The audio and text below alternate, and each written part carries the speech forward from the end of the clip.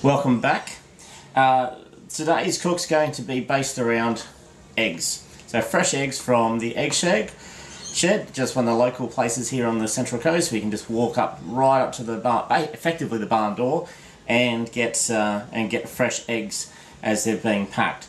So being egg based, it's something that I'm making for Oliver because he loves his eggs. He loves scrambled eggs, he loves poached eggs, he loves fried eggs, eggs on toast, eggs in toast, and always asks for eggs. So I wanted to make something that is just something that's a little bit, that's convenient. So it's going to be in the fridge and you can just take a piece out and warm it up for him.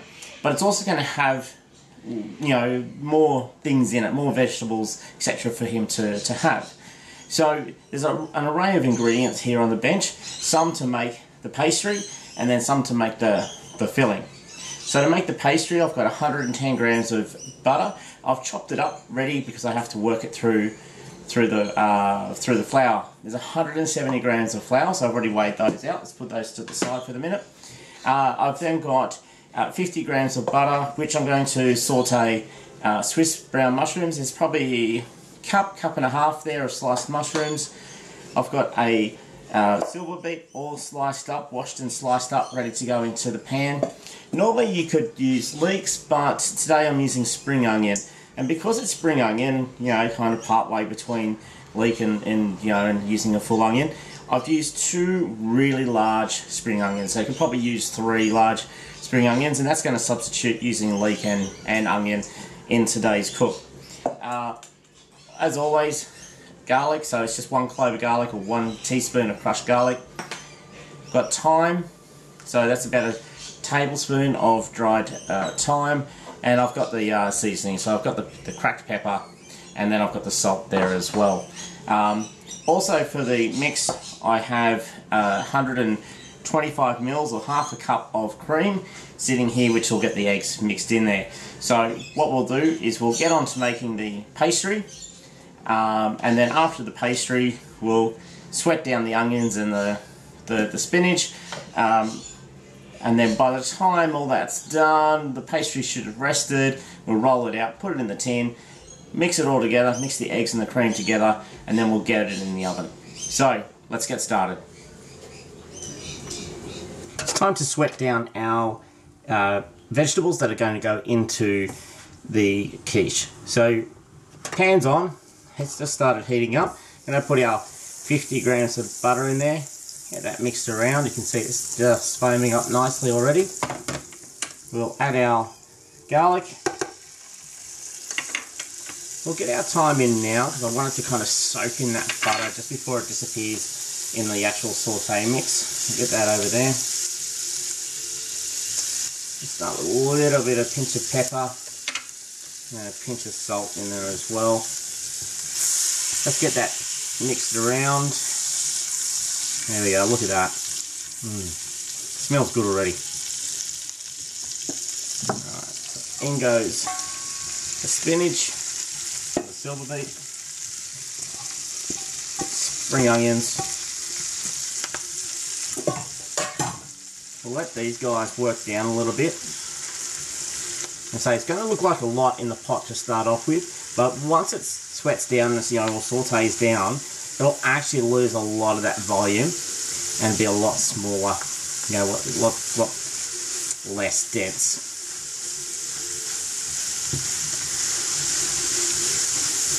So we haven't added the mushrooms as yet. We'll do that once it sweats down a little bit, because this is just going to take a little bit, and we don't want to lose too much flavour out of these Swiss browns. Add a little bit more salt.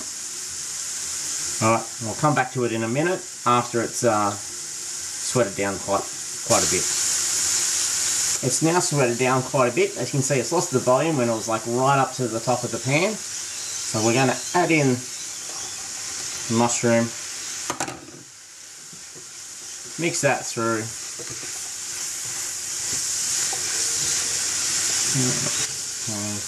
Maybe just a pinch more salt and a pinch or 2 of pepper. Alright, turn the heat down. and just let those guys get to know each other. You don't need to cook the mushrooms all the way through, just a bit of heat into them, because once it goes into the actual egg-based mixture and then goes in the oven, it'll finish off the cooking when it's part of the quiche. So I've turned the heat down, just let it sit for a couple of minutes, stirring occasionally, and then soon it'll be ready to then mix with the egg mixture once it cools off a little, and then into the pastry, and then in the oven. It's time to make the pastry. So we've got our 170 grams of plain flour. Put that in there, and then we're going to add our chopped butter. And so what we need to do is work it with your fingers. Make sure you've got clean fingers, and we're just going to work the butter and the flour together basically until it creates a fine crumble. By cutting it up, it just helps you break it up rather than putting large pieces in there, because effectively what you're trying to make is like a breadcrumb style mixture or consistency with your flour before you then add your egg yolk from one of your eggs, and then obviously the a little tablespoon of water and salt. So it doesn't take too long to do this, so we'll come back to it once it's done. Finish crumbling the mixture. As I say, it's nice and crumbly there. So what we need to do now is separate an egg yolk. So just off to the side, there we go, nicely separated. There goes one egg yolk into there. And I forgot the salt. Pinch of salt and a little bit of water. So we're going to mix this up and get it into a nice dough.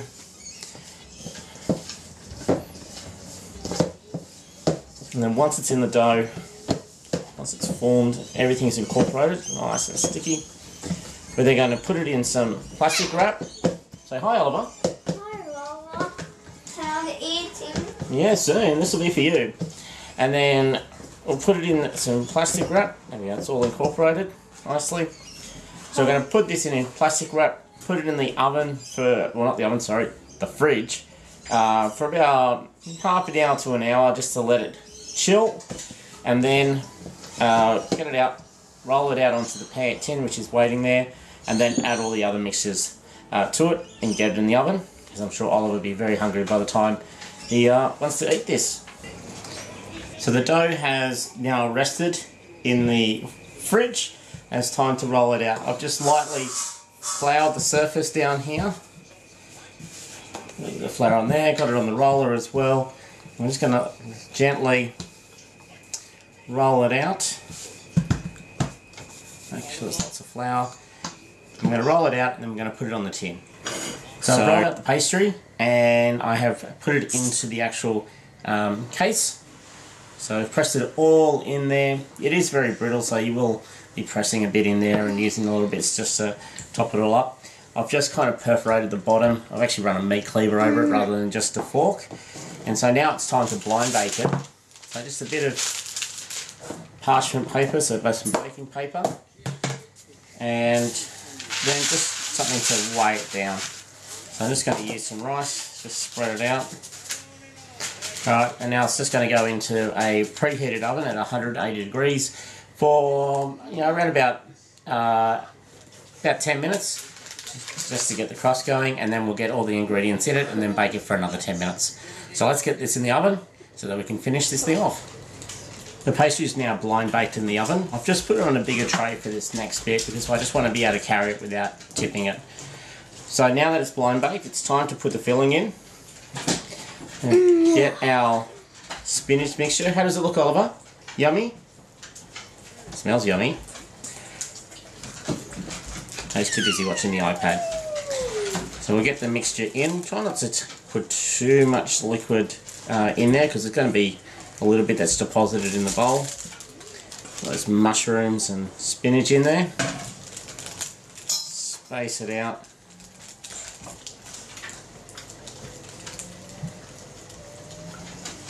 There we go.